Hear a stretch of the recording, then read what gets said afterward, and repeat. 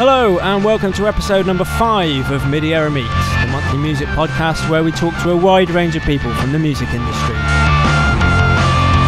This month I'm speaking to Mylar Melodies, who's an all-round synth guru, particularly in the modular world, and if you've been on YouTube and you've seen any videos related to synthesizers, you'll know who this guy is. He's also written for a number of music magazines, as well as playing in a synth band of his own, and in his day job, he demos synth products all around the country. I caught up with him in his London home to talk about his career, and to talk about synthesizers, and all kinds of musical things, so let's check it out. Thank you very much for talking to me today. No worries. Thank you for having me in my house. Thank you very much. Yeah, I'm just doing a tour of people's houses basically and interviewing You're basically them. just getting lots of free cups of tea. Free tea, yeah, this is why I'm doing it. That's free fine. tea and That's free noodling and looking at gear, which is what I like doing. Think of worse things. Cool. So your alias Mylar Melodies. Yes. I believe you're heavily into modular synths. I am. That's what I'm sort of picking up. I am. I mean, you're literally framed by them right now. So it's like, I agree. Although people can't see that. Yeah, I am. I'm like, but I've been making music for like 16 years. I haven't always been a modular person. Like, so I started, when did I start? I was like 16, and I was quite a late bloomer. I can admit to having liked really terrible music when I was a kid. Like, would you care to share any of those? Like, I'm fairly sure that at Christmas, I mean, I say this as if it isn't a statement of fact, that I asked for like the Mr. Blobby and helped it get to Christmas #1 because I thought it was crazy and fun, which I think... He was quite funny as a child. I think we're probably similar age. Yeah. I think I probably liked Mr. Blobby at one time or another. Absolutely. And also, it's probably quite an electronic record now that if I went back and listened to it. I remember it now. I started hearing it then when you mentioned Blobby, it. Mr. Blobby. That's all I can remember is that they say Mr. Blobby in it. But, I mean, it's a diabolical piece of music and I apologise, but you can't really... The thing that I wonder about that is like how... Because, you know, your music tastes, I don't know how they form necessarily. And I was just thinking about how... why did I like electronic music? I can't give you a good answer for that because I think it's too ingrained. But I wonder that. Do you have any inklings of why you like... Why I like electronic music? Because you always know, like, I like that band. But why do you have the predisposition to like that band, which happens to be... Do you know what I mean? I think for me it's like an otherworldly thing. It's like something that came out of... It sounds so different from guitar music, like hearing things like Laurie Anderson and Oh Superman as a child and thinking, wow, this is challenging me to listen to. I think, and just things like Jean-Michel Jarre. Yeah, you know, like I did used to listen to his music as a child on cassette and just be like, wow, I'm in space. Yeah. I'm in space now. I'm flying a spaceship. That's quite cool. You close your eyes and you're like transported. That's nice. That's what music should be. It's like, I don't think we listen to music very productively anymore. At least we don't focus on music in the same way. Yeah, definitely. I'm going on a slight tangent, but it's just like, it's a shame in a way that in an ironic way, it's a shame we have such good access to music because it isn't so special when we just... It's harder to find newer things. Does that make sense? Because there's such an oversaturation of things. Our kids are going to have that thing of just going, oh my God, the new sound. The magic new sound. I've discovered the new sound. It's like... That isn't necessarily... Is that going to happen? Yeah, I mean, what for you would be those magic sounds? What are the salient moments?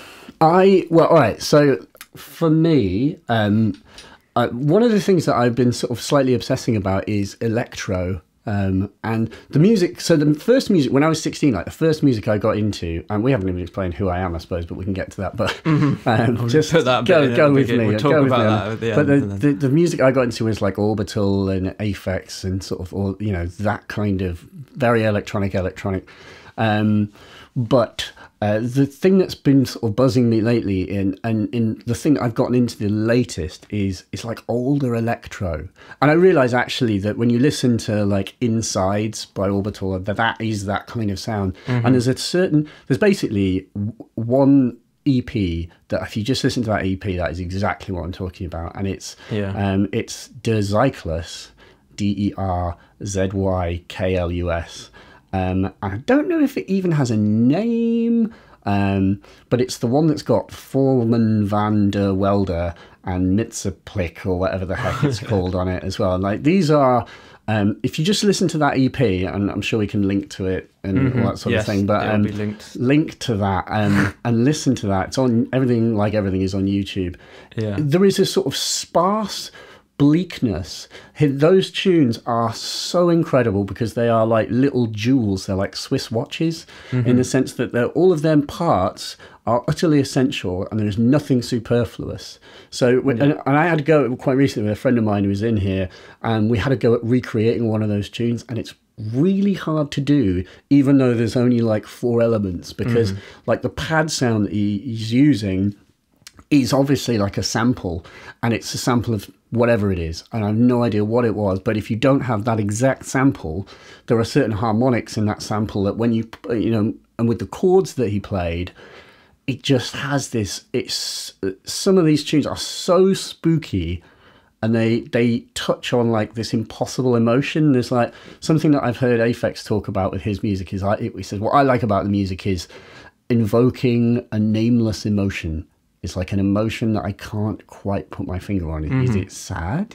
Is it melancholy? Is it, you know, and it's almost like the best tunes of that genre are like sort of dreams that you listen to them and they sort of just invoke this like nameless, like almost horror, but it's not horror. It's just like a sort of an unknown place. I have a weird like thing in my head. Like, do you remember Trapdoor? Yeah. Yes, yeah, plasticine. I love Trapdoor. Oh, it's brilliant. Yeah. But were you ever slightly weirded out by the place that it was set in? Like this, the way that it was never named, you never knew where it was, and it was not necessarily on Earth. He was like a butler, wasn't he? So there was a voice that shouted down to him and was like, "Feed me." Yeah. It was like, and Burke's like this like bumbling, charming. It's like a charming show, but I was always slightly. I enjoyed watching it, but I was always marginally disturbed because it is really weird. Yeah. Like there's a lot of quite weird stuff happening.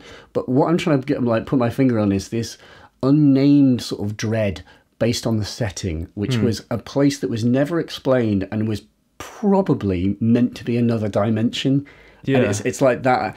And it's this idea of this unnamed, just trying to put your finger on this unnameable dread, which certain bits of art are good at, are capable of invoking. And definitely there are certain electro tunes that have kind of struck a chord with me where I'm like, I can't, like, this is so good. Yeah. And this is taking me to a place I cannot explain. And I've experienced with some TV, but not a lot else. David Lynch films also kind of get you. Definitely, definitely. I know Charlotte Hatherley was talking about David Lynch recently, and she mentioned Lost Highway, which for me is like a great film because it really doesn't make sense. It's sort of about the human mind not remembering things properly and distorting memories, and different versions of events from different people are totally different. And I love that film because there's no closure in it, and you know that's the beauty in it. Like all good Lynch stuff, it's a mystery, and it's meant to remain a mystery, and you're not supposed to. There is not an answer. Yes, and David Lynch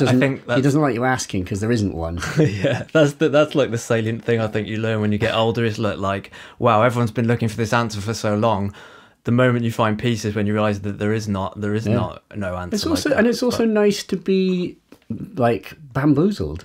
Isn't it boring to be given all the answers? I don't want all the answers. I want to be like kept in. I think it's interesting because then you can have a debate. Yeah. You can't really have a debate when there's a right and a wrong answer. Finished. Like the end to a degree, but I want there to be no real answer necessarily, and then it's up to you to read what you want into it. Surely that's more gratifying. Yeah. And also, it annoys me that people are annoyed by that, because then it's just like, why can there not be art that doesn't have an answer? It's like, why do you need an answer? Isn't it fun to just like, you know, I suppose it's akin to taking drugs and just sort of seeing, it's trying to, you know, you're only just trying to replicate the same kind of thing of just trying to like explore possibilities, spaces, and you know, explore your own mind. And it's like, if you're given the answers, you don't get that opportunity to be imaginative anymore. Yeah. Do you know what I mean? It's just Do you think then that that's maybe what's appealed to you about Modular? Because the unknown. And making music in the DAW, you have this finite beginning and end in a track, don't you? And you know you've got this 5 minutes to fill, or the 6 minute, and you can see all the bar differences. Gotcha. Yeah. Yeah. I mean, like, to give a more like specific answer, like that modular there, which is so we're looking at like my live. I've got like 2 cases which are all strung together as a live system, and that thing is a good example of it, because what you can do anything with a modular pretty much, because there are so many. We're specifically talking about Eurorack modular, that there are literally thousands of modules. There is just, you can do, anything. So the beauty of that is that, I mean, the bad thing about it is it's really hard to get started because no one knows what to buy because there's too many things to buy. But if you get your head around enough of it, you can build anything. And that literally, so you can design your dream music making machine. Yeah. And so that is the killer thing. And for me, you've got a much higher chance of achieving flow, that whole idea of like the flow state, i.e., I mean, that you can get that in a DAW, don't get me wrong, but a DAW, you've only got that one interaction point of the mouse and the keyboard, and I think you're limited. It's like it's the joke about programming like the JV1080 or something. It's like trying to paint a house through a letterbox. Is what they say it as. And I think it is a bit like that, trying to use a computer. But the key thing is that you absolutely could design a computer groovebox system and design a physical controller to do that. And I'm surprised not more people are doing that. Like, you should, especially when there's quite a lot of modular MIDI controllers. Because if you do that, you can build a system where you can just kind of close your eyes and go on a musical journey. And the beauty of that modular case over there is the fact that you can just stand in front of it, and it's designed for live improvisational techno music. And you can just, you in theory should be able to keep playing until power runs out and you turn into like a dried husk. You just keel over on top of it, and it probably go. It would just carry on. It will go on. If you maybe set up enough of a generative patch, it would just literally carry on playing while humanity rots and the cockroaches eat you all. I did want to ask about generative music. So I mean, we've touched on so many things already. Because like for me, electro music is like my heart and soul of electronic music, like Africa Bambaataa and early electro stuff, especially when it's just an 808. I was like I was on Mixcloud and I was looking for like electro, and I think the world has a very different definition of what electro is, because like EDM, electro is like EDM. I'm like, this is not electro. I know, I'm the same. I'm such a purist. It's like, it has to be pre the 90s. And that's it should have a quadriverb and like a 2-operator FM pad in it. It's like, it's got to have these qualities. Exactly. And be bleak and have like, I did see a really good description where someone's like, deadpan delivery vocals. I'm like, yes, that is a hallmark of good electro. And cowbells. Just like, and like, there's also like a lot of playfulness as well, especially on like, it's fun. It sounds fun. On that same EP, there are playful tunes mixed in with the bleakest, the brilliantest, bleakest ones, but they're all funky as well, because there's just that soul. There is a huge amount of soul and funk built into them. Like Bambaataa is like just pure soul and funk. So it's anything but human. It's not electronic. It's not machine-like, even though it is. It's like, it's such a brilliant marriage, because it's you're lensing like Afro funk through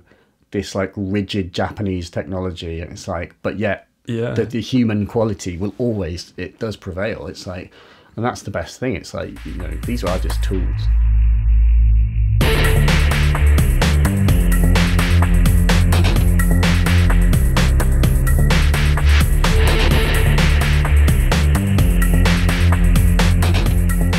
And also about Aphex Twin and the ambient works, all that stuff. It does evoke. I was listening to it at work yesterday, and it does evoke an odd feeling. Like I'm not feeling there's one tune, what is it, Blurred Stone or something like that, or Stone. I don't know any of the names of them. No, neither do I, but I only know because Stone in Focus or whatever it is. Yeah, Stone in Focus, that's Stone the one. Focus, That's it. Yeah, yes. yeah. And it's just like 3 chords the whole way through, and they're all very different feelings, each of these chords, and it goes round those 3 the whole time.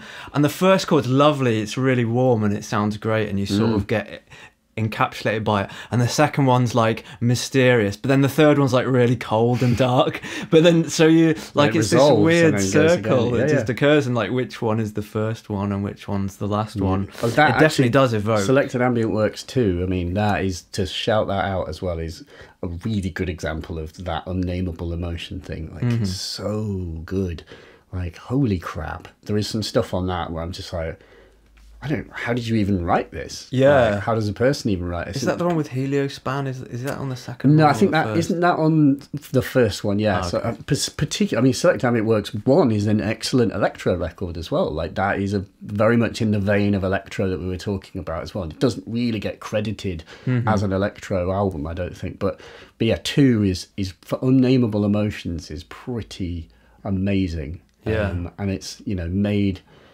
with like. Also, another great thing as well to shout out about Selected Ambient Works 1. So I was talking, tweeting about it, and Zoe Blade, who does Transistor Sounds Labs, she was talking about how she's a big nerd about Aphex and was like kind of done a lot of research and knows this stuff. That basically nothing on that album is, or very little of it is probably analog. That like the drums are. There's evidence to point, because you can hear the drums being pitched up and down, that it's not an 808. Yeah. And you wouldn't have had it was like an R8, which is like the sort of digital. Yeah, I had sample. An R8. It's such a great piece of gear. And it's supposed to be amazing. I've never tried one, but it's like it's fantastic. The point is, it's not a sexy machine, and it's not. No one's a brick. Yeah. It's a brick. The velocity pads are horrible. There's like they're velocity sensitive, but there's no like, what's it called, travel on them. There's no travel. So it's like you're just hitting a concrete slab. It's just like differently, breaking your finger more or less depending on how. Yeah, in actual fact, one of my first and most popular YouTube videos even now is me dicking about on an R8. Yeah. For the same reason that I read about the way you started off making YouTube videos, which is because you wanted to sell it. I was trying to sell some gear. Yeah, that's exactly how I did it. I was like, wow, that's weird. Let's get rid of this. I just made those videos to get to sell it. And it turns out, they take on a life of their own. It's like tens of thousands of views for you just for a little eBay thing that you really regretted selling 10 years later. Then you watch the video, you're like, that was good, actually. I was good then. That was good. But it's the point, all I'm saying is like, if you're at all interested in the modular thing, it's very likely you don't need to build a modular synth, and it'll only... Well, actually, here's some caveats, or one bit of advice. And actually, one of the things about building that live system, what was really great about building the live system was it reminded me that modular's great if you've got a purpose. That I wanted to make a live modular techno system, so I built one. If you just get into it because it's cool and everyone's doing it, you'll waste a lot of money and feel... You might not. You might find a purpose, but you should have a purpose. And like a goal or like goal. Something that you want to achieve system, with because you're becoming the system designer. Like when you design a modular synth, you effectively become a synth designer, and you get... That's one of the funnest things. You get to spec it up, and you get to say, oh, this is the ergonomics, and this is how it will look, and this is the chassis it will be in, and you can change the knobs. This is the aesthetic it will have. So you get to play God and make your ultimate synth, which is very appealing. It's a little bit like that, isn't it? Yeah, it's a bit like exactly Championship manager for synth. It's exactly that. But it's like, if you don't have a plan, you are gonna, get relegated. I think that's a good point. I know people who fall into both camps. Yeah.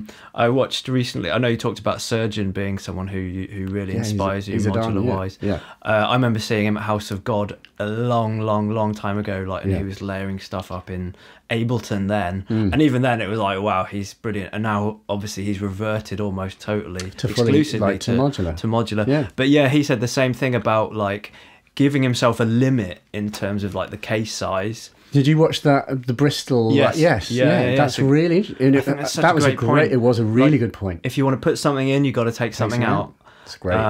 Because I know people who just get case upon case upon case upon case. You're doing it for the wrong reasons, because the point with the live thing is if you're doing it properly, you only add a case because you know what the thing you need to add is. Do you know what I mean? You are not going to just arbitrarily add stuff because it looks cool. And that's what I mean about it being so like gratifying, and it kind of renewed my love of modular again, because I was like, oh, like honestly, like the other big case you see there largely exists to house modules that I make videos about. Yeah, and that's pretty much why it's there. It is very impressive. It's visually very impressive, but it's not a system. I mean, it kind of is. You can sort of see that there's some semblance of design, but the live thing is like, okay, I need this because I need to do that. Yeah. So how am I going to solve that problem? Oh hell, there is a module which does that, or there's something that's similar, and I'll try it, and then I'll go down a garden path. And it's like, if you have a purpose, it's really good. If you don't have a purpose, it's a waste of money, and it will just frustrate you. And I think that's definitely a salient point. And all I would say, just to be constructive, is that what you might want to consider doing, if you want to make a groove box specifically, buying a modular is expensive. There are so many really amazing boxes that you can get the same experience, i.e. Volkers, the OP1, Teenage Engineering OP1. It's sort of like a modular, it's a whole thing in itself, isn't it? A Digitact, just that would be an amazing thing to, like, would give you a lifetime of ideas to explore. It's really well made and it sounds amazing. Yeah, it's great. And I'd actually, when I was playing on the Digitact, I was like, God, like genuinely a little bit, I'm like, why am I even bothering with the modular? Like, this is the experience that I've been looking for, because it is that like wordless flow state. And I'll go here, now I'll go there, and I'll be this like lightning rod to just make music. And it's like being a conduit, which is what you want. Like, you want to just not be thinking, and you just want to be. Definitely, especially all like with clunky design, like the sort of 80s black boxes, which you and I both own. Yes. So difficult to program. So the user interface is terrible. And I honestly don't use them much. It's like I don't use them a huge amount in my music making process. Yeah, I'd like to, but I will approach that in a more practical way. So like one of my next ideas is I want to use Push, which is Push is amazing, and that's like if you are married to the computer, like just get a Push. Honestly, like it's amazing, because it's like a Circlon or one of these hardware sequences. It's like using an MPC in the sense that you can create that flow state. You can just make music with that, interacting with that piece of hardware. You don't have to look at monitors. The computer lights is turned off. You might as well high resolution screen. And it's there is a screen, but it's just enough information to give you what you need, not be, because the poison of a screen is that you just end up staring, and you almost visually led. I'm quite a visual person. You become visually led by the blocks, and you're not listening. I mean, there are certain tenets, like you should like close your eyes when you play back. Like you should. In fact, I did see someone had done like a Max for Live thing, which makes the screen go black, I think, when you hit play. There is also an on-off button. I don't know if people are aware of that. Yeah, that's a bit of patching time. Yeah, exactly. But yeah, I did exactly have that question about the essential element of music is the sound, really, isn't it? It is. So perhaps that's the appeal of modular, is that you are getting the sound. It is a way of making music where you're not being basically led by the same bad habits that you developed over years of using a computer. And it's just it was probably the same reason that, well, maybe not, but you could make a slightly sketchy argument that people left hardware because there were habits that they had, and we're always just looking for something new, because I mean, we crave novelty, but you could also say it's just like, if I get that new thing, it will like invigorate my process, I'll be able to do so much more. It's that sort of hollow promise. But certainly I've definitely gotten into habits with DAW based computer music making, which could be broken by different systems, you know. And or if you work with someone else, for example, and you see their process, and you go, that's a good way of working. I like the way that they've done that, and you start to. Well, in magazines, I'm always interested in those like artist interviews, because I'm most interested to hear how they make music and like what is the process by which they start. That is always quite interesting. It's like, how do you start a track? And I would love, like, genuinely my little like sort of fantasy that I like keep in my head is like, imagine like if they did like one of those feature music in the studios with Aphex, and I could just sit and watch and him. he didn't bullshit it. Yeah, and it really was just like a hidden camera, and it was just Richard making some tunes. And I reckon actually it would be like, oh really? I don't know. I'm not sure. Like, I want to see him compose I don't want to see melody. it. I'll be honest. I wouldn't want to see that. Definitely want to see it. I 100% I don't want the magic to be like. I want him to be. There's no magic. It's just. But I just want to see how he like. I want to see him fleshing out a melody and going, and can he play the keyboard? Do you reckon he can really play? Because all the piano pieces are disclavier. It's like it's all MIDI. But do you reckon he did play them and then tighten it up? Did he feel out the chords? How did he do it? Can he actually play the piano? Can he play these keyboards? To speculate. I think he can. I know that he's sort of not. No one's asking. I don't think he's classically trained, but I don't know. There's so many questions about him. I think that's why he's so heralded, because he's still this figure of enigma, and he's huge. You know, like I don't know if I would want to see him in the studio. It's a good point. I definitely would.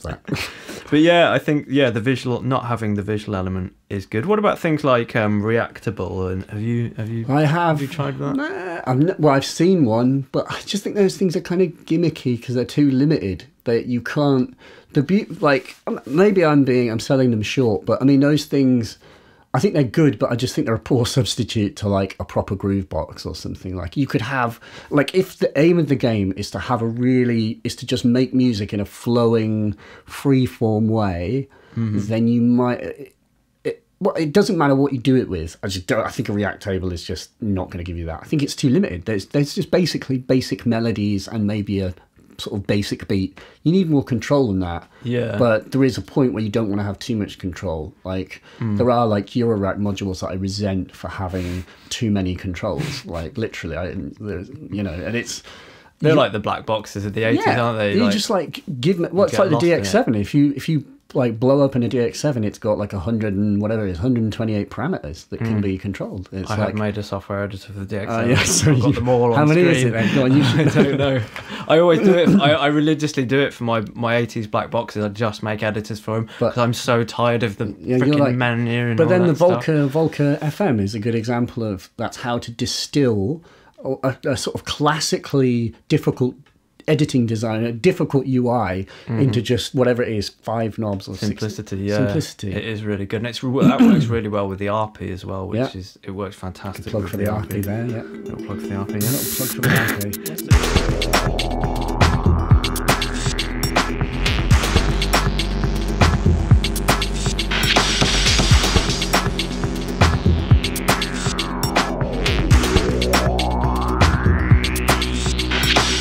I wanted to ask you what would be the core elements for you, not necessarily like the ones that you like best or anything, but in a modular setup for you, what are the core elements that somebody would need to purchase in starting off? So is the question like how do you get started, or what is the most interesting stuff, or what would you require to have something that will make you beat a synth line and a bass line? What core elements would you need in a modular? To be honest, if you are thinking about getting an actual modular, you should you should get the synth bit, because to make a modular drum machine is a bit. There are some like integrated like drum modules, like the Little Drummer Boy, which is like a bunch of like sounds in one module, but I think it's just not a great sounding thing. You'd be way better off getting like a TR8 or whatever, getting a drum machine, and then just build your synth groove box to do that. Or you could get like, and this is just spitballing here, but you could get like a generative. Basically, the drum sound should be in another box. Don't get a Eurorack one, but build a synth, because the synth voice stuff is it's the thing that most people I think get into Eurorack for, is building like a rad analog synth voice that you can mangle and push around. And you're just going to have a more gratifying time if you do that first, because to build a drum machine by nature involves having a lot of modules, and there's a lot of really good affordable drum modules. Like you can get the tip top 808 bass drum and hats and the snare drum, and that'll probably cost you 350 quid, but you might as well just get a TR8, because then you've got a drum sequencer. or get like a Beat Step Pro, and then. But all I'm saying is that to get the drum sounds is a bit prohibitive, and it's not likely it's going to be what you would first do. You should just stick to like standalone boxes for that. But yeah, you can build a voice. That would be a valid thing to do, but it's just then what voice do you build? And it's like choosing a filter, choosing an oscillator. I would just be led by I don't know. Like I would like some tenets to say is that there's no such thing as a bad oscillator. That's just I've never, it's not me who said this, but like I've never heard an oscillator I didn't like. I really, really, really don't think you should sweat tremendously about your VCOs and just try and find like the cheapest like ones you can get, like buy the old Dope for ones, like the A110. They sound really good. Like, and they've got the A110's got octave switches, which so many of them don't, and it's so nice to be able to flick octaves up and down. It's all the classic synths have that, don't they? Immediately, and then it's just like boom, now it's a bass synth. Like for live, like I would love that on all of my oscillators. I bought a module specifically that shifts things up and down by octaves, like the Beast chalkboard, just because that is a killer feature. So just get the Dope for one, and then just get like the Dope for filter that most appeals to you, because they're all cheap. Like they're all 60, 70, 80 quid, and there's kind of a Dope for filter for every classic synth. And it's like SH101. There is not actually a. Do you know what? There isn't a cascaded like OTA. That's a very good point. That's my favourite filter. A million other people. My favourite filter. Okay, so yeah. Don't actually do. I mean, there are a bunch of people who do like specific roll-in filters, like I've got one. This one I've been playing with is the Jove, which is like the Jupiter 6. So it's System 80 Jove. That's the guy who's making like the Eurorack 808 as well, like an analog. Really? Yeah. Because I saw in an interview you mentioned you have a Yocto. Is that right? Yeah. Is that the 808? I have a broken Yocto because I've not built it yet. Wow. Yeah, you can see the chassis. I love it. I just thought it was such a great device when I saw it. Where the hell is it? But that literally jumped out of the page. I was reading the interview. I was like, oh, whoa, Yocto, no way. Because someone's asked me to build a Yocto, the 909 and the 808 for them. I've literally lost it. They've been out of stock for so long. Where is it? I think it may be in the corridor or something. Oh, okay. It's corridor of uncertainty. Yeah, I mean, it's as you can see, I have very few surfaces, and it's like very little free time, like the video stuff to like solder it. But I've got all the bits. It's ridiculous. I need to just do it. It's just, and I'm really genuinely excited about having that. Like that's a thing I want. When I have that, I'm just like my electro dream is just like complete. I've got a DX7.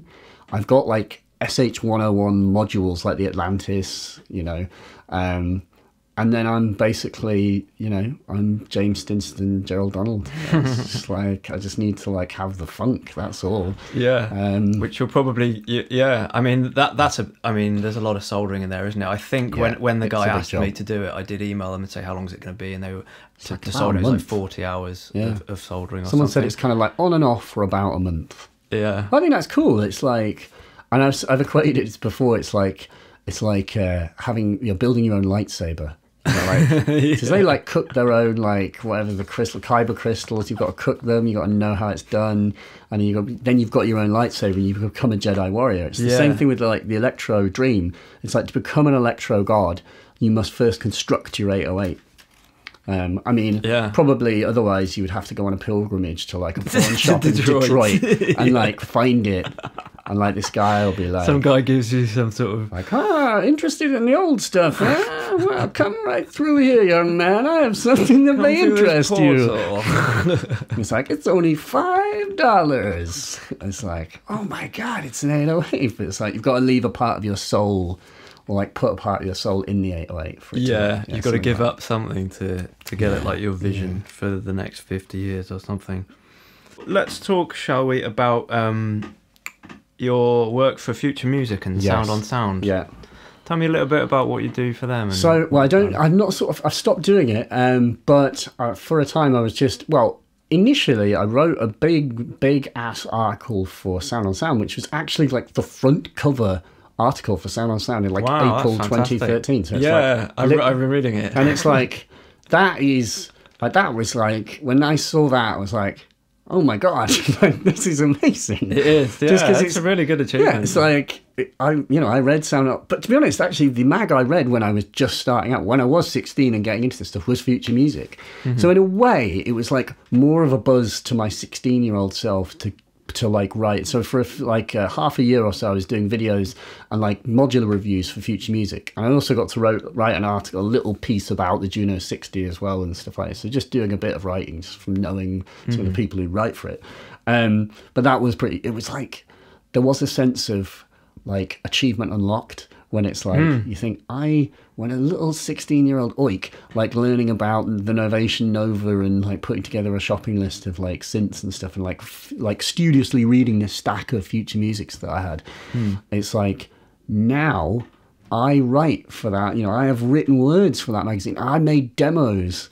I remember listening to those demo CDs and I'm like recording a module that I had to do a thing and like printing out like 8 mad things and just thinking, people are going to be listening to this. And like, I remember like people who know their shit. People who know their shit. And, like, or just people who don't know their shit. Or people who are like, true, yeah, absolutely, both. people who are just like, who will be hearing this stuff, hopefully getting that kind of thing we were talking about where it's like, the kids hearing new sounds. It's like you hope that someone's going to hear it and be like, oh my God, like that thing's like, what the hell? Like I still remember listening to the Kawai K5000 demo that was on one of the Future Music CDs.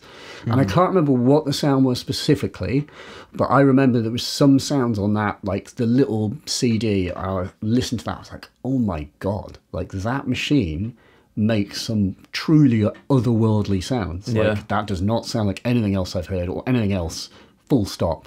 And I'm pretty sure the K5000 is still well thought of as like a core. I think it's additive, isn't it? It's like I don't know. I don't know it. Because Kawai is like one of those brands that just it's never been sexy. Yeah. But they made some cool weird things. Like I had a K4R for a while, which was like a wavetable sort of synth, which was decent. I don't know why I got rid of that. I think there's a rule that like 1 in 5 people has to own one Kawai device at some point, and specifically talk about it when you go around, because I know everyone who's had one has been like, oh yeah, it's the K1. But no one's got one now, have they? Do you know, actually, also with the Kawai trip, one of the great like electro like spooky sounds, like LFO and LFO, yes, like got it on vinyl, yeah, that weird like the opening chords, like the like that weird ethereal haunting sound. That's a Kawai K1R. Is it? And that's a preset. I was gonna say, is it or like the booting up sound or something.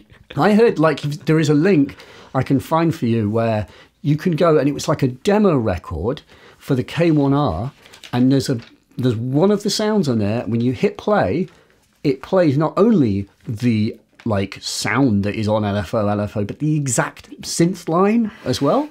And I'm like, hang on, is that just like 4 wavetables with a bit of like spacing on the timing? And actually, when you hold a note, it literally plays those 4 notes in succession, which is to say, so that not only is it a preset, but even the melody was a preset. Do you know what I mean? Like the melody is baked into the sound. It does. I think that's a really satisfying moment when, as a synth enthusiast, you listen to a track and you go, boom, I know it. Boom, I know headshot, that one. got it. Or if you know, like, oh, that's a preset, and you go, oh, fuck, he's a preset? Yeah. Really? What the fuck? Do you know, like, well, it's also like when you hear a sample and it's, like something that you've heard in an old hip-hop record or something, and then suddenly you're like, there's like Radio 2s on in the background and they're playing something, and then suddenly just like there's a breakdown for like 1.7 seconds, you just hear the sampling, like, oh my God, that's so-and-so, and you have this weird like deja vu sensation. You're like, I know that, but I only know that one bit. And you're like, oh, that's from that record. It's like, the best example of, oh, go on. Yeah, no, that's it. I can't think of any example. The best example is that there's a vinyl called English with a dialect, no, British with a dialect, or is it called English with a dialect? It's a vinyl of regional accents all around the UK. That would be, I love that. And one of those is in Yorkshire, and it's a guy going, mashed potato. Mashed potato. Why don't you like mashed potato? Mashed potato. And I bought it from a charity shop, and I was listening to it, and I was going, oh my god, Oh I my recognise God. that. It's sort of It's mashed Aphex. potato. And then I like a few years later it mashed came back. I was potato. like, no way. Mashed potato. Yeah, it's English with a dialect, and I think Amazing. I now own like 2 copies of that record, having seen it and gone. I just buy it every time I see it. Beat now. juggling with Potato. potato. Yeah, with different regional accents. Yeah, I would like that. I do a big fan of regional accents. Let me see. Do you have a record collection? Do you collect? I do not collect records. Oh, no. okay. Let me do see not. if I have 2 copies. I'll send I you the own other one. I do own Amen Brother. I did buy that, and I've given it to my brother, who does have a record collection. My brother's like a DJ, I was just like, I want to own a copy of Amen Brother. To have it, the break. Yeah. I want to have the thing. I want to play it, and I was then going to like do a really, really HD rip of it, and then just be, at least if I rinse this break, it's my copy and not just that crappy one that I've downloaded off the internet. that everyone's got that WAV file. I really like. There was someone who did a wooden sculpture of the waveform, the Amen break as a waveform carved, and I was like, wow, that's such a fantastic thing. It's so because it's a waveform. It's made out of like an organic object, and it's such a classic waveform. You can almost look at it and go, "Oh, it's the Amen break." You know, I recognise that shape. Yeah, for the really nerdy people, it's one of them ones. Breakmeisters. Cool. So you now live in London. Fox. You see a little fox on the thing? Yeah. Well, that's the sign that I live in London is there's foxes literally at the window. Yeah. They're looking at. They're on up your gear. I think. I think they might be sort of. Ooh, have a go on that. That makes some little foxy breaks. I do live in London, but I'm from Yorkshire originally. That's not. I sort of don't sound like it. I've got this kind of weird, slightly southern affected thing, but I think that's why I was talking about accents. It's just like accents. I'm going to try and sound more north. You can go back into it. I can go back into it. Like I don't. I'm going to Leeds now. I sound like Div Kid. But yeah, but that's not my voice. I don't sound like that. And I've spent too long in London, and I've spent too long sat next to people who are from London. So it's sort of that like lilt you like take it on. But I think it's. I don't know if I blame partly like being into sound and things like that, because I can't help but absorb like someone's accent. Do you not have that? Like, do we not all have that to some degree? Absolutely, yeah. And like, it is a known thing that like part of rapport is assuming the other person's both body, like, you know, the way they're holding themselves, blinking patterns, and like speech cadence and stuff like that, you know. Definitely. That is a part of a conversation. It's like, you know, that's Absolutely. what we're doing right now, and it's like literally. But so therefore, but if you do it long enough, you do, you know, like people who move to Australia, they pick up they're like going up at the end, like that whole thing. It's like you can't help it. And then like I know family friends who've moved to Canada and stuff, and they're already like, well, in fairness, they've been here a few years, but they're getting that lilt. You just can't help but suck it up. That whole like. But yeah, I think that's one. It's like a thing of being amiable a little bit as well, isn't it? It's being with people and adopting a little bit of what they do, in order to make them more comfortable. To America, like you would sort of say cell phone. Like I do say that. Like I was in America very recently. I was like, you say cell phone, because if you just say mobile phone. Although with that said, like, no, it's a mobile actually. I'm going to. We invented the language. I'd appreciate it if you spoke it. And you're going to speak it properly. Speak it proper. But you're doing it an injustice. Actually, it's not a couch. You don't want to be difficult, but I am going to correct you on that. Someone's got to. Yeah, like I did. It was funny. I was like, I asked a question to an American who I asked him like a question about electronic music equipment that we were talking about, and the person just sort of stared at me for a moment. He said, "I'm really sorry." He was like in an American accent, which I'm not going to do, but he was like, "Do you ever get this thing like when people in another accent speak to you, like you're just compelled to answer in their accent?" But I was like, not really sure what you're talking about, mate. Like to that extent. But I think it was just, I think for Americans, the English accent is, I've been reading a bit about that. Like maybe that partly attributes my success on like YouTube and things. It's like this voice, like, "Hello, I'm English. I'm here to tell you about synthesizers." Exactly. Would you like to know about that? It's like... I lived in Brazil for a year as well, and they if they love it in America, then in Brazil they're like they go wild for it. You know the video "Charlie Bit My Finger"? Yeah. I remember they'd just be like, "Oh, go on, just say "Charlie Bit My Finger" in your lovely British accents." They love it more. They in Brazil they love it. Yeah, they love the way we pronounce the T. You know, it's very formal and articulated. How do they pronounce T's in Brazil? Well, if they were speaking in English, they'd just use an American accent. They'd say butter. Butter. Whereas I'm there going, butter. Could you pass the butter, please? Butter. Whoa, love his accent. We sound like we're in Hogwarts. Butter. But there's a really good episode of Curb Your Enthusiasm. I don't know if you've ever seen that. Oh, okay. Where Shaquille O'Neal, for some reason, is pronouncing the word butter in English, and there's no explanation why. He's American, but he's pronouncing it with a T, and butter. It's just a brilliant detail.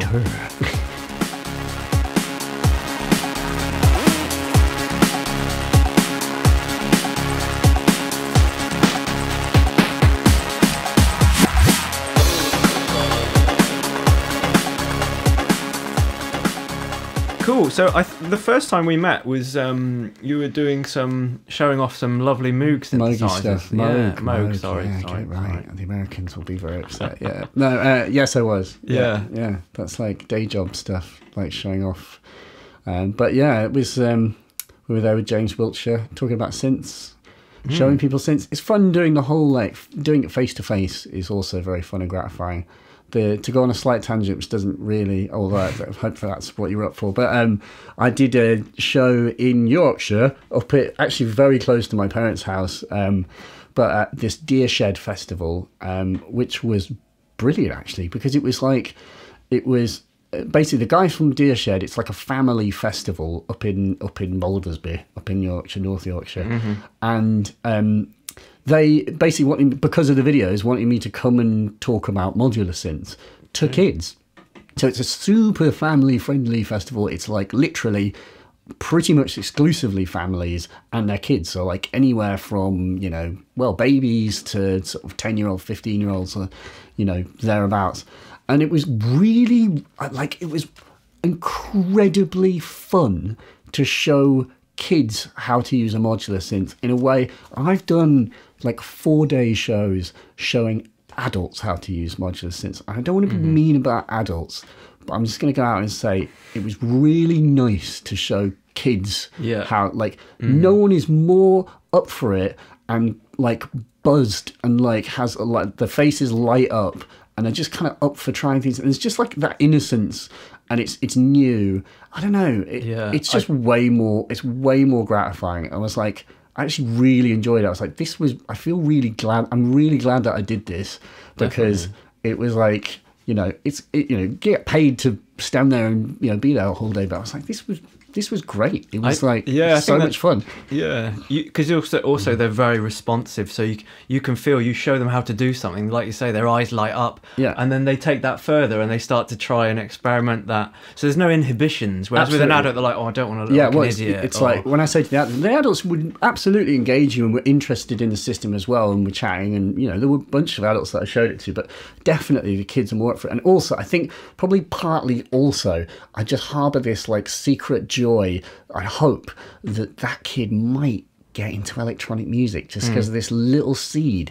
And I would do this. I developed this routine where I was like, all right, we'll start off with the circadian rhythms. I'll teach you how to put in a bass drum, and you're putting in a brutally hard kick, and it's just Gabba kick drum, and it's seriously kills. It's not a sort of poopy little Cubase PSR keyboard. And then it's then put in some hi-hats. We put in a hi-hat pattern. Then I'll teach you how to use the branches so that we can do some generative stuff and have the hats. Did you hear how the hats will only go to one place if it's all the way counterclockwise, and if you put it fully clockwise, then it goes to a different place? I'm I can do that.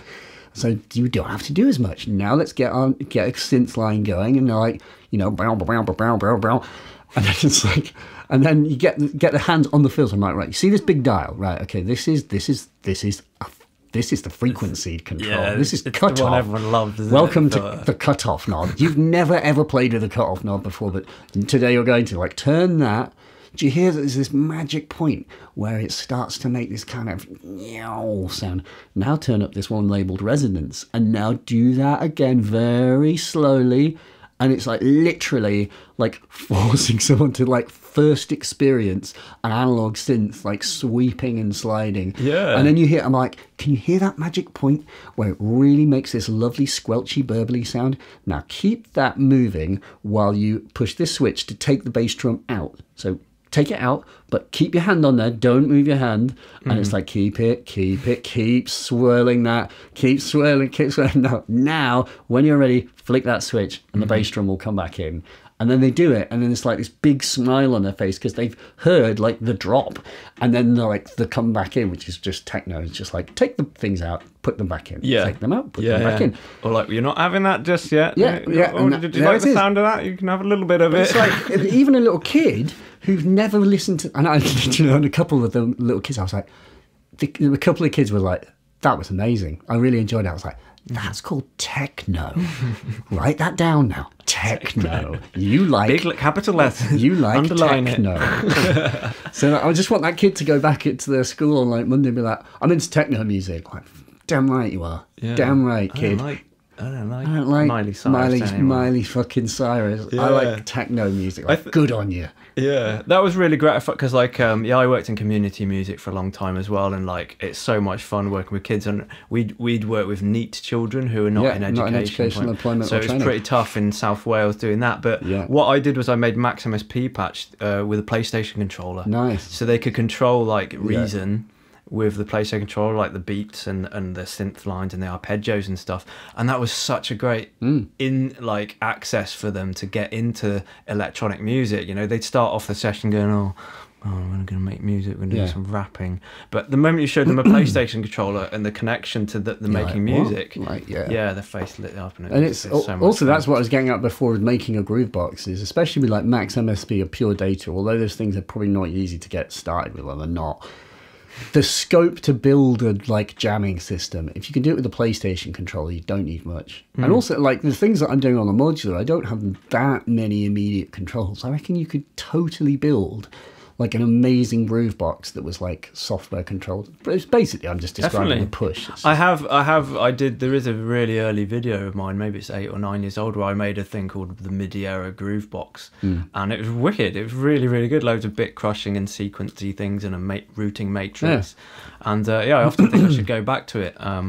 It's like the Tim Exile's like Flow Machine. Flow Machine is a really good example of that. It's just like an amazing groove box where it's just a couple of shitty Behringer controllers, and he's turned it into the most gratifying.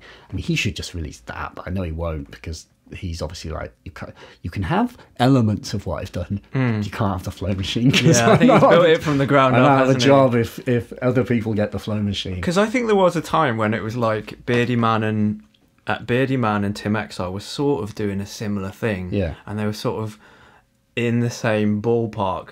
And Beardy Man, I think it was Sugar Bites. He paid them to like make his. He's done a similar thing, like in a iPod, basically turning their Sugar Bites plugins into a whole system. Whereas Tim Exile has essentially just done that himself. Yeah. You know, without any investment. Without involving Sugar Bites. It's taken him 10 years or whatever. I think he's brilliant. And he's also agreed to be interviewed. Oh, sweet. He's going to be, hopefully, in this series. Well, my question to Tim Exile, to pay it forward, is to ask him, I just want to understand the core of how it works and how to apply that. How can other people make a groove box out of a computer and a basic MIDI controller? Arm people with enough knowledge to be able to make music in a gratifying way with a limited amount of controllers but a lot of software running behind the scenes, because that would be cool. It's Reactor, isn't it?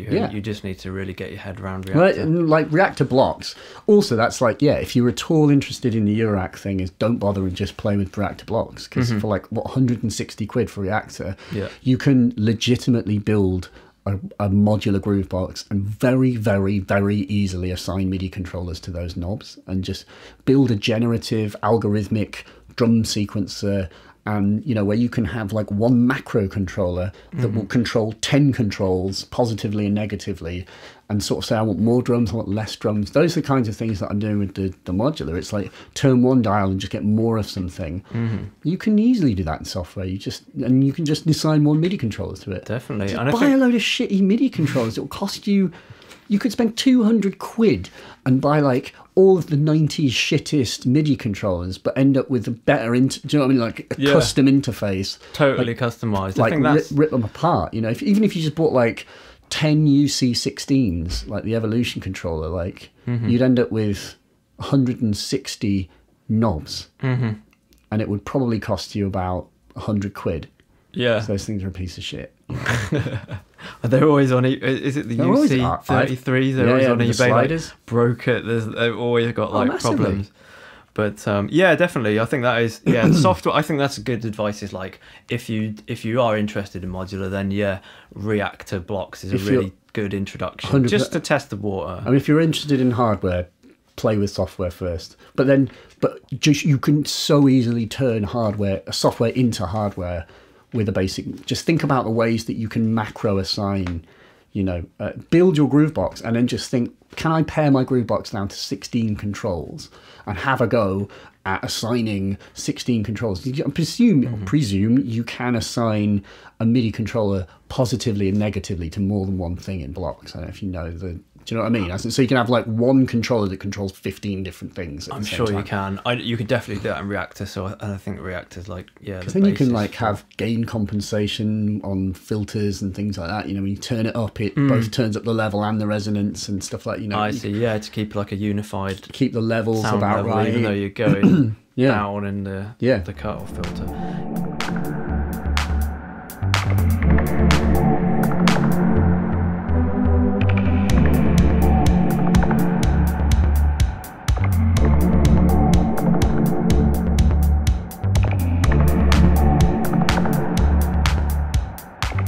So you mentioned about having a hearing problem. Yes.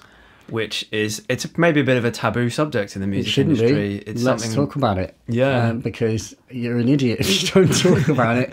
Because not talking about it's like basically this idea that let me go on a rant that it's not cool to wear earplugs. It's like, and I'm going to parrot some of the things that other people have said because I agree with them. Like, if you stare at the sun, you're a dickhead.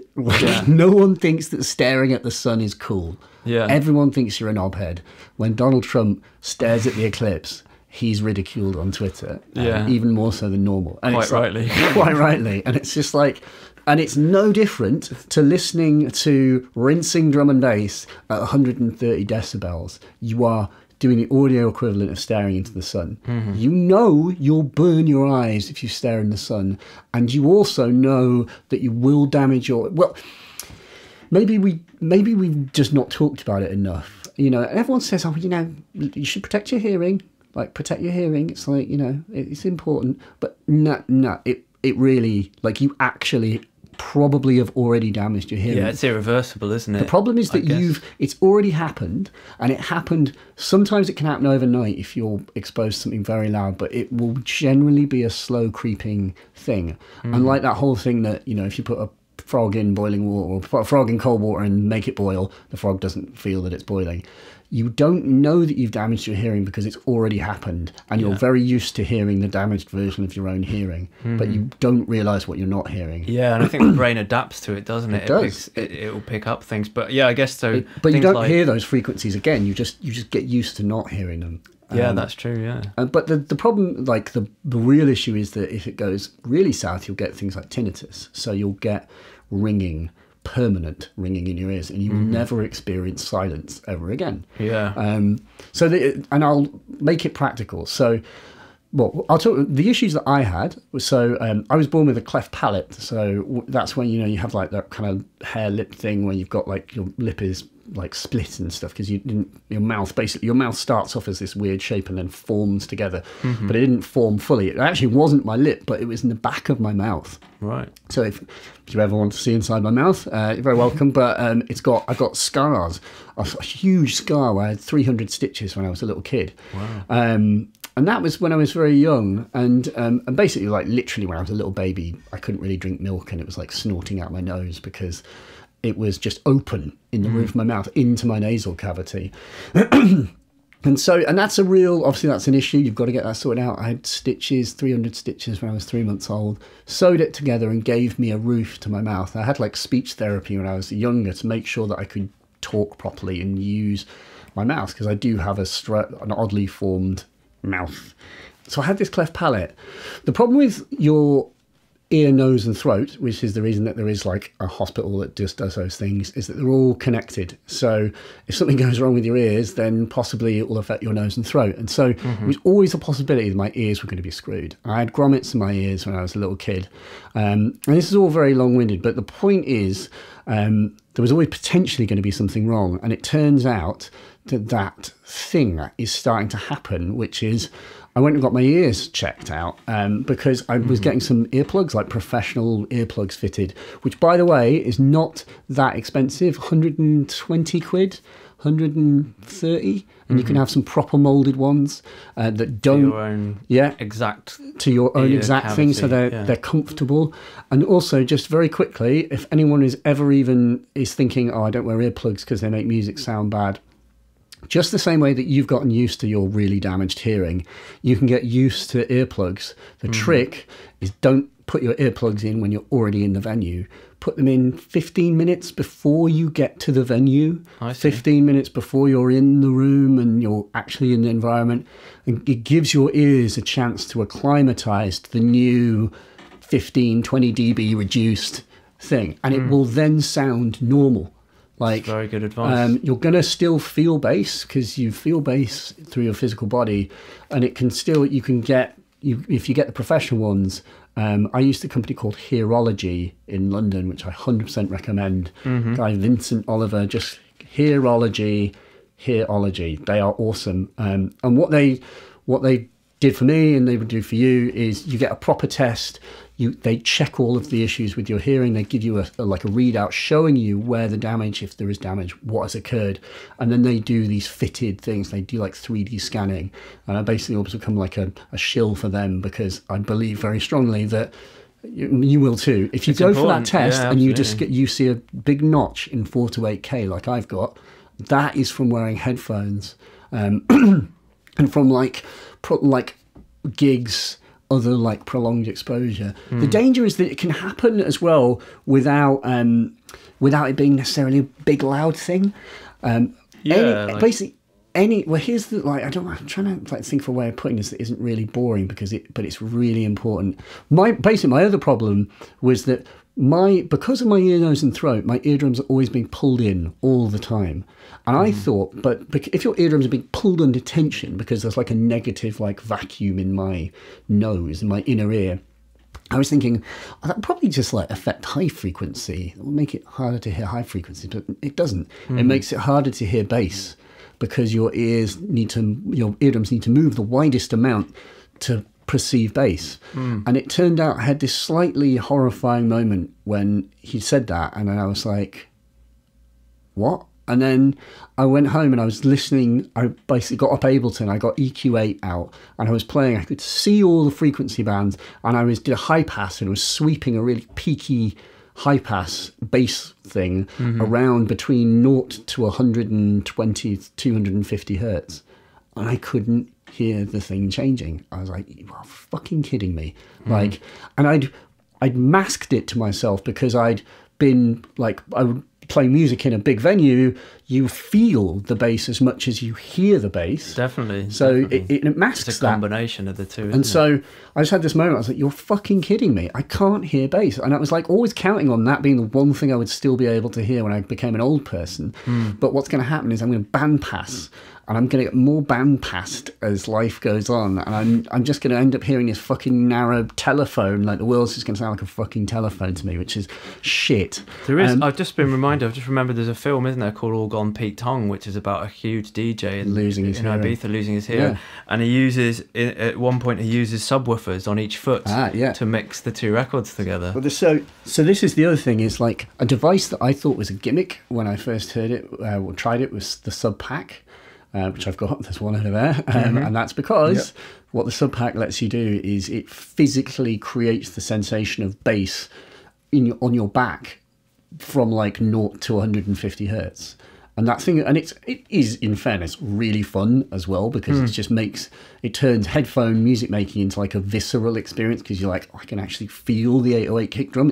It is actually genuinely quite a good device. Like I would genuinely recommend buying one for just making music a bit more fun. Yeah. But for me, it means I'm able to perceive like low end issues. So for example, like the one practical thing is like I'm doing a video at the moment and I was mixing the video without wearing the sub pack, and when I put the sub pack on, I realized that all of the like bumps, I've actually high passed this, but all of the super low end bumps of my hand touching like the gear, I was transferring to the microphone and I couldn't hear it. Right.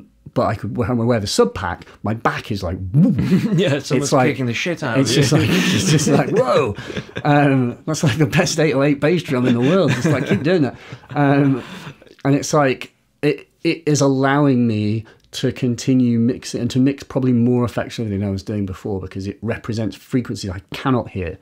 But well, it's brilliant. I think that's brilliant that, you know, there's a very good thing that's come out of it. And I think also as a cautionary tale for other people, especially people with children, you know, when they're not aware of like looking after their children's hearing when it's forming. Oh, yeah. Well, the funny thing with that, the irony is that I see at festivals, you know, like, you know, Deershed and other festivals I've been to like this year, I see more parents putting headphones on their kids than ever, but I don't see the parents wearing earplugs themselves. I'm like, like, think about what you're doing. Like, it's a problem for your kids, but it's not a problem for you. And the real issue, the thing to communicate to anyone listening to this, is not about my bass issue, because that's not a problem you're going to have. But you will get the notch. So I've got a notch at 4 to 8K, which is about 20 dB, or maybe not that bad. It's like 15 dB down. And that is from headphone use and it's so like when you're making music, it's like a slow thing. You just crank the headphone a bit, you crank the headphone a bit more. We've all done it over the space of an evening. It's 2 a.m. and you take your headphones off, put them down, blasting. Come back into the room, and you can hear it almost as loud as it's on the... It's because, like, as you listen to music, your ears basically compress. They, like, close up to protect themselves. So that's why you're turning it up, is because you're overcompensating. And you're doing it bit by bit. Now, what the thing that you need to be aware of is, like, how much is too much? And basically the rule is 85 dBA for 8 hours will cause damage. And like, how loud is 85 decibel A-weighted? It's not that loud. The best rule of thumb to work out if something is about 85 is, do you need to raise your voice to be heard by someone else? That's a good... If you need to raise your voice, then it's probably over 85. And what you might know is you start thinking about, what situations do I need to raise my voice? Like, yeah, I need to do it in a club, but I need to do it on the tube, and I need to do it in the street. I need to do it in the car over and like people at work, in the workplace. I need to do it at work, in my office, fan or something, just to hear. And it's like, and it's also the thing with dB is it's like a logarithmic scale. I'll probably get this wrong, but basically 3 dB extra over 85. So 85, 6, 7, 8. Shit, maths. I have to count with my fingers. So 88 dB. So if you can listen to 85 for 8 hours, how long can you listen to 88? It's half of 85, isn't it? Correct. Yeah, it's 4 hours. Mentally. It's 4 hours, and then 91, 2 hours, and then so forth, until you get to like, I mean, I'm going to get this wrong because I'm just guessing, but like you get up to like 100 and something. It's then becomes 15 minutes, and then it becomes like 7 minutes, then 2, then 30 seconds. And at the kinds of rates, like levels that clubs are run at as well, depending on where you stand, you are well within those ratings. And it is for till 6 o'clock in the morning. Till like 6 in the morning. Yeah. And your ears ring, and your ears ringing that means you've broken, you have damaged. And you won't... it's just only a matter of time as you keep doing that. I mean, it's important to say that people are all... I'm actually probably not even going to tell you this, but that people are all different. Some people get lucky, but you're probably not one of those people. So it's not worth finding out, is it? Yeah. So wear earplugs in the same way that you would wear sunglasses outside, but just put them in before you get into the club, and tell anyone who thinks that you're a dork for wearing earplugs to go fuck themselves. Good advice. I think it's they definitely are good advice. bellends. It's like literally almost like saying... the cool kids in school, it's like the cool kids, like, you know, actually what we're all going to do today is like stab our own arms. Like, what do you mean you're not up for that? It's like, so I don't want to do that. Where's your kicker's jumper? Yeah, like... So yeah, cool, yeah, it's really good advice, that. I think it's excellent advice. Like, if you go to like an audio place, you can get a hearing test. You have to pay a bit of money for it, but it's worth it, and it will tell you the difficult truth. And I mentioned it on Twitter, and a few other people have done it subsequently, and I'm now seeing their posts as they have that notch as well. I see. And they're like, fuck. We all need to use our ears for our jobs, really, everyone who I'm talking to. Yeah. So, yeah, I mean, obviously there's you know, it is getting a more prevalent thing, and there are subscription models where you can pay, and I think they give you, you know, really high-end earplugs. And yeah, so there's a lot of, it's accessible now, whereas it didn't, like you say, it wasn't. It was uncool. It's otherwise you'll go deaf-ish. And then what can you do? Just like braille music from then on. Bass. I'd like that. It's always my idea is I could just make bass music. I could be like, because you could always really like heavy in the underground. But then that's been taken away from me, so I'm going to be like the mid-range king. Yeah, I think that's the other thing to mention. That's it's just been in my head is that like modern electronic sort of EDM music that the kids are into, loads of high frequencies, loads of harsh, high end, loads of white noise almost throughout the whole track on a side chain. So even more so for the young people now with digitally produced high clarity music. Yeah, like you're gonna hear those. It's going to happen quicker. They're probably cranking them because they already can't hear them. So they're just I mean, I've been back and played mixes of my own, and I'm like, oh my god, there's so much bass. Like there's too much bass in this, because that was what I needed to do to hear. Wow, he really loves bass. Yeah, it's just my signature thing. It's not like I can't hear it.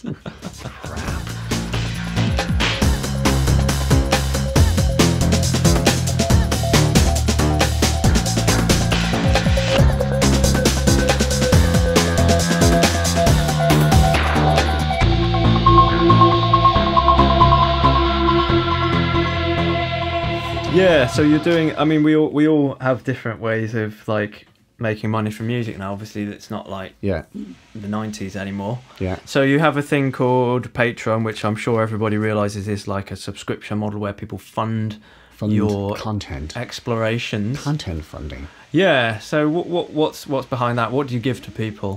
So it's like a kind of big digital tip jar, so that people who like your stuff can give you money. Strangers on the internet can just send you money. And actually, interestingly, predominantly a lot of them are American as well. It's like where there is a tipping culture, it's like, I'll send you some money. And so it's a way of like monetizing, you know, a YouTube channel or something like that. And it's interesting because it really, like if you have a look at it, I'm currently up to like $800, nearly $900 a month on it. And Fantastic. It's like, wow, given how niche like my channel is, that's quite a lot of money. And to make that from advertising, I'd need to be like blowing shit up in slow motion, doing something involving cats on a more regular basis. Something with a microwave. Like putting synths in microwaves. Just something. I'd be like, hey guys. I mean, I basically do that anyway. Like, I need to be like one of those people. Yeah. But it's like, it allows niche content makers to have like a legitimate source of income, which definitely helps. It massively helps. And it's like, it's really expensive. And it's just like, I have had times when I'm like third night in the row of just working 5 solid hours making a video.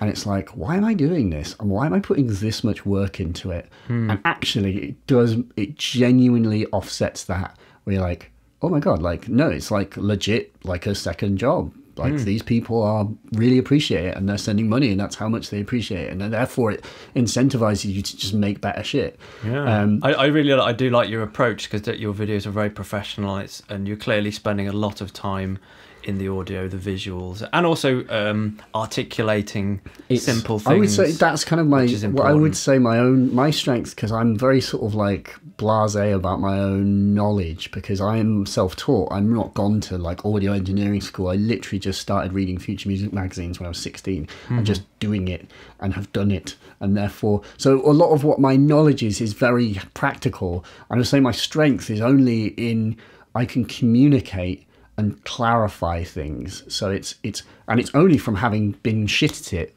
and done it a lot that I'm like, this is the better way of doing it. Do it like this. And it's also being mindful of like the tone of your voice and like varying the tone a little bit. So it's not just like, hey guys, this is the Model 2, and like it's just like, good as that information may be, I resent your tone of voice for making me sit. Right? Yeah, it just makes me want to kill myself. I think we've all started to watch a YouTube video that's about something that we want to learn. We need to know about. 2 seconds in, you just can't do it. You fucking can't do it. Fuck that thing. I find the same with in terms of like amazing intonation and clarity of passing of knowledge. James Wiltshire, who you mentioned earlier on, he's got a great his videos voice. Are just James, absolutely. Hello, James Wiltshire.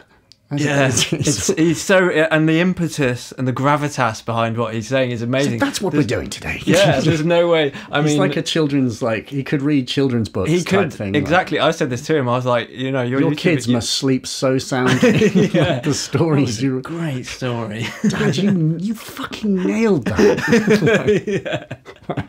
That was the best Peter and the Wolf ever. Ever.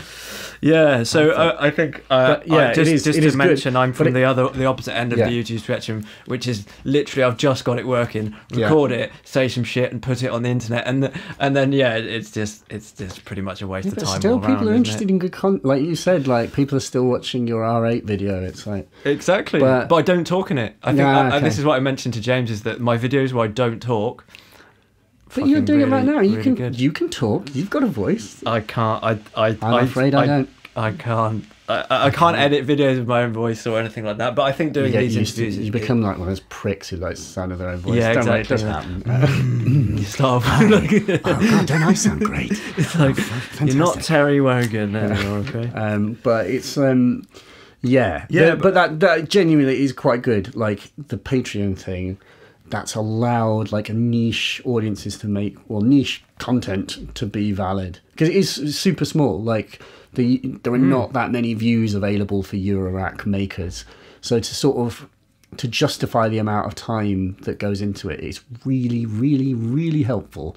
What else to say about it? But yeah, you were saying sort of what else you add. I mean, you just try and give people some bonus, or give them some. I mean, I am trying every month there is something extra for the people who will like support you. Yeah. But it's just amazing. Like people just give you the stuff. It's just amazing. I think they're just very generous. I guess you could give away like some of your synth presets or some. It depends. Not everyone's got the thing. Yeah, that's true. Deciding deciding what has value. It's like and it's got to be broad for everyone. Something that everyone can get something from. There's loads of ideas, but it can be done. And the only thing, it's interesting, and I wonder about, because the thing I'm not doing is I'm not making music. I mean, I am making music to a small extent, but actually that is something I wanted to talk about, which is I am working on like a release, but I've been working on releases for 16 years, and I am one of the worst people. I might be really good at doing videos and stuff, but I'm really bad at finishing and releasing music. Yeah, and like. You can have one and the other, I'm sure, but it's just, what was I trying to say? Basically, one of the things I was reading about was like, I'm looking at the kind of, people releasing music and the way that it's done these days. And you think, if I release, people like my videos, but if I release music, at least I can piggyback on the success of my videos to say that I've almost got a platform from the inside out.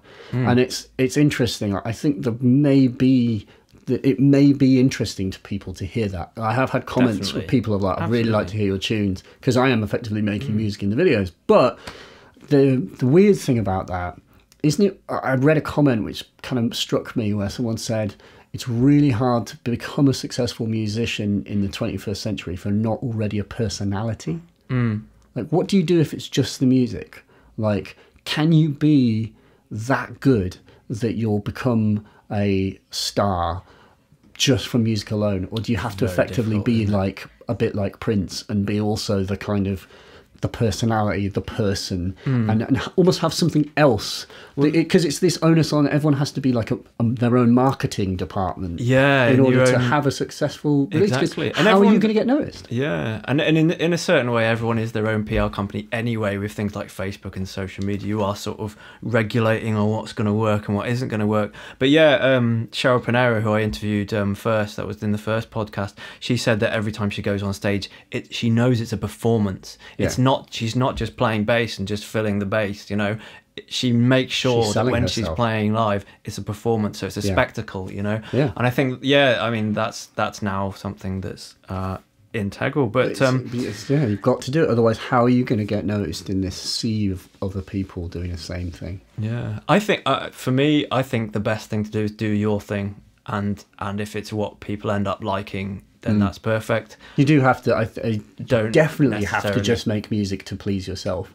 There's no other person you should please. And it's like, the more you please yourself, the more it will also be like, I always find it weird when people say that a musician's music is indulgent.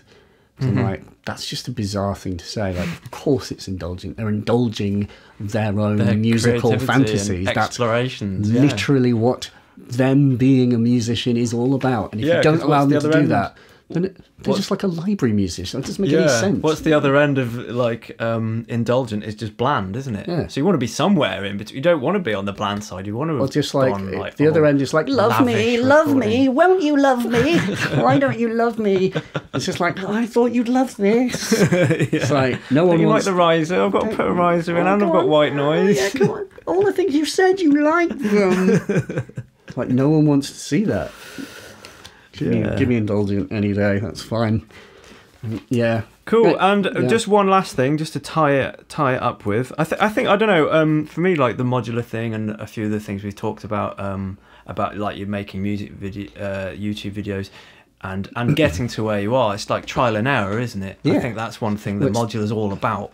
It is just doing it a lot. Will that go in there? No, and it won't, or it will. It's like the only like. I don't know what's the best thing to leave people with. It's just like it is like making electronic music in whatever form you choose to do it is basically like one of the best hobbies, I think. Just because it's something like wanking that you can do alone, and it's great. It's always great. No, just making sure the tone we end with the lowest tone. We're all a bunch of complete wankers. Don't you pretend otherwise. We all know that. It's like the best hobby because you can do it on your own in a room. Like many of the we are talking about music. And it's amazing. It's like you can, and also it's this thing that you can make. There's something I said before, like you can make something bigger than yourself, which is like a really weird phrasing where it's just like, it always amazed me when you play back a piece of music that you've made. You're like, wow, this is like a proper piece of music that I would listen to someone else make, but I made it. Yeah. And I make it? And it's very gratifying because that can happen very quickly, and you can do that within a space of 2 hours. You can sit down and there's nothing, and at the end of 2 hours you've got this experience that you've created. And you can make that easier or harder for yourself, but if you just like enjoy that process, it's the best thing ever. It's like just keep doing it, but only do it to please yourself. Definitely. Like you shouldn't, I mean, it's a very easy thing to say because we all are harboring desires to become famous and loved and all of these things, but ultimately it just is a very gratifying hobby because it's something like it's like filmmaking, but to make a film is a lot more work. You know, to write a play and put it on is a lot more work, and it requires a lot more people. Whereas making music is one of the kind of few hobbies that you can achieve a lot as just one person. Like, you know, you can be a writer and a poet, but poets probably is a writer a lot bigger. Whereas making music's a pretty good hack. It's like somewhere in the middle. It's like just easy enough that anyone can do it, and it's something everyone loves. So you've got an audience, and you know it's a very gratifying thing to do, and it doesn't matter how you do it. Just do it. Don't stop talking about doing it. Stop thinking about what gear you use because it really doesn't matter. It's like, you know, it really doesn't matter. Like, it really doesn't. And it will genuinely only distract you to just buy loads of analog shit. It will just take your eye off the prize. Yeah. Unless you're doing it with a very, very, very clear system. Like, I want to have that, that, and that. And I'll use those 3 things to make this EP that I'm calling the that, and that EP. And that's a valid way of using hardware, I think, is like, and that's something that I've been thinking about in the wake of trying to finish this body of music is like, well, maybe end with this very quickly, is like some tenets on finishing music, which is a subject I'm not qualified to speak, so I haven't done it. Okay. But I'm just going to say other things other people have said is don't write music arbitrarily without a project in mind, because you'll just end up littering your hard drive with this homeless, these orphans that don't have a place. Loops. Yeah, 10-second loops. Or like genuinely good finished pieces of music, but you have to be like working backwards in this like needle in a haystack of trying to make them fit as a... I've tried it. It's really hard to make 200 tracks, whittle them down to 7 and make them fit. It's much better to just write in a time period where you're in a certain headspace and just write for a project. So come up with a project, give it a name, do the cover if you have to, and then finish the music. And for finishing music, you know, the whole adage is that the work expands to fill the time available. You know that one? It's true. And if you don't have a deadline, the work will expand infinitely. Forever. Yeah, exactly. So give yourself a deadline. Yeah. But here's the trick to having a deadline is it can't be just, you know, Tuesday, I'll finish it. Make a bet with your best mate that you'll pay them £100 if you don't make the deadline. And that they... Or like you can sleep with my girlfriend if I don't do it. Something ridiculous. But it's got to be... I think it's got to be money, yeah. Probably money's better than just turning your girlfriend into a sort of strange, like, debt prostitute. It's probably not so great. Yeah. But set... Good incentive to finish the music, yeah, exactly. Though, It's just if like, I love her. If that was the case. But, actually, I love you. I don't want this to happen. I know where he's been. Yeah, exactly. You don't want... I'm doing it for you. And then you have a chance that you don't want to lose that money. Yeah. It works. It really works. And then just set a deadline, but write for a purpose was not my idea. I stole that from Chris Randall. And write to a deadline. And then, but I think I really, really love that idea of putting some kit together for a project. I think that's really nice. It's like, I'm going to use just a TX7 or a FB01 to write this project. I think that's awesome. But you need to just stick to that. Yeah. And do it and start a little folder and set a little mental note that when you've got enough music, and just don't be that precious about it. The other thing, I think that's important, isn't it? Don't profess to know it all at any point. No, and just you can just set yourself up. Tell yourself to say fuck it. So, I mean, that's what the deadline is going to do, because you'll just have to say fuck it. It is done. But music is never finished. It's abandoned. Is the old joke. But what I was going to say, the other thing is a couple of other practical things that I've gotten wrong is. Whatever you do, when you finish a piece of music, it's the best thing you've ever written and you love it more than anything. And what you want to do is keep listening to it because you're obsessed. It's like this new little toy. Oh, wow, I made that. Yeah. I'm going to listen to it. So, but what you must not do is export a WAV file, MP3 it, and then stick it on your phone and cane it over the next 3 days. Don't do that, because what you'll do is you'll ruin it for yourself. You'll get bored of it. Yeah. But the problem is you'll probably come up with a load of good ideas when you're not near your computer to do anything about them. Definitely. So what you should do is stay hungry for that tune. Don't export it, but come back the next evening, because you'll be desperate to hear it again, because you'll be so excited about it. And it's like, you know that feeling. And then play it back with your eyes closed and make a list of notes as you do it. Like that bit there, 2 minutes 23. Exactly. There needs to be a riser. I do the same and then thing. There needs to be a sick drop, mate. Definitely. Like, but do that in a list and then stop. And don't. This I stole from Mike Monday, so I'm saving you from like signing up to his stupid mailing lists in order to get that. But try not to listen to it more than 2 times. I think it's a really good bit of advice. Yeah. But do it in this session. And don't do it when you're in front of the computer and you can actually do something about the tune, and actually make those changes. Yeah. And then listen through. Another bit of advice that I got from a guy who was in Wire, the band Wire. It's like punk band. Colin Newman's the lead Colin singer. Newman, yeah. He was at Holy Fuck yesterday. Yeah, it was Colin. I interviewed Colin Newman, and he He said he listens to music when he does takes. He doesn't do them as loops. He does a full take from start to finish. So he'll play an element completely from start to finish, so it's a full performance with the natural flow that happens. Yeah. And what he doesn't do is he doesn't loop sections ad infinitum, because it's really blinding when you do that as well. It like blinds yourself to the wider context of the tune. Especially if you get used to doing it for all of your tunes. Because you can almost make any loop work. Even if it's shit, it will sound good if you loop it. That's techno in a nutshell. Yeah, That's how my live modular works, is that I can just loop infinitely, and it'll always sound good if you repeat something. I think, that's what Surgeon said, wasn't it? If you do something once, it's a mistake. If you do it 4 times, it's a phrase. I love that. Because I was like, shit, man, the cat's out of the bag. Like,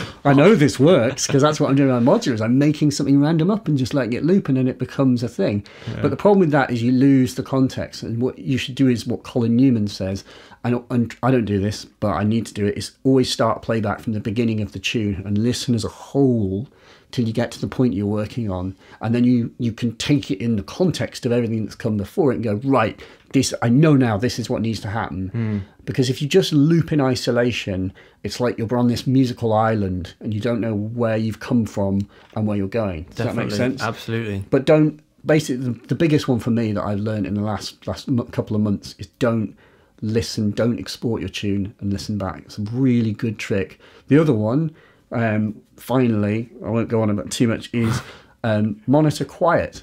And not only to protect your hearing, but apparently, and I'm bad at this anyway, but because I always end up creeping up, that's why I've got shit hearing. But it helps the mix. If you're monitoring quieter, it forces you to be more careful about the balance. Definitely. And loudness is gratifying. Loudness is almost a hack. A characteristic on its own. It can allow shit music to sound better than it deserves to be. That's definitely apparent with my music. I was like, 10 out of, I really like it. The day you discovered the hard limiter was a good day. The automatic gain control. You think that's good for 5 years, don't you? And then realise, no. It sounds so good. Cool. Well, thank you very much for talking to me. Mate. Thanks for having me in my house. Oh, it was really good to talk to Mylar Melodies. He's such an interesting guy, and I think you can tell from the interview there we had quite a lot of stuff in common, which was really great. We just covered every single subject in the history of electronic music, I think. Okay, next month I'm going to be talking to someone who is retailing synthesizer products, DIY kits, and all kinds of Eurorack items. So tune in next month. It should be out at the beginning of April. I am midierror. This is midierror Meets. Thank you very much for listening. I'll see you again soon.